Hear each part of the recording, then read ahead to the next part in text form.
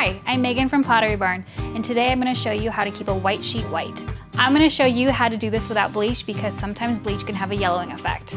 The things you'll need today are white distilled vinegar, baking soda, dish soap, and lemons. Here we go. We're going to start with 1/4 cup of baking soda. Next, we're going to do 1 cup of white distilled vinegar. White distilled vinegar has a natural whitening effect. Next, we're going to do a couple tablespoons of dishwashing soap.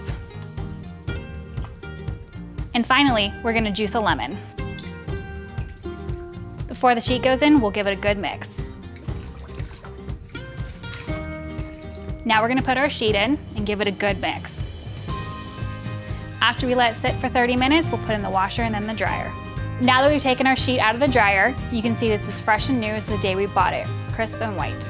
This is a great alternative to bleach, and it'll keep your sheets white for as long as you own them. For more tips and tricks, check out potterybarn.com, and I'll see you next time.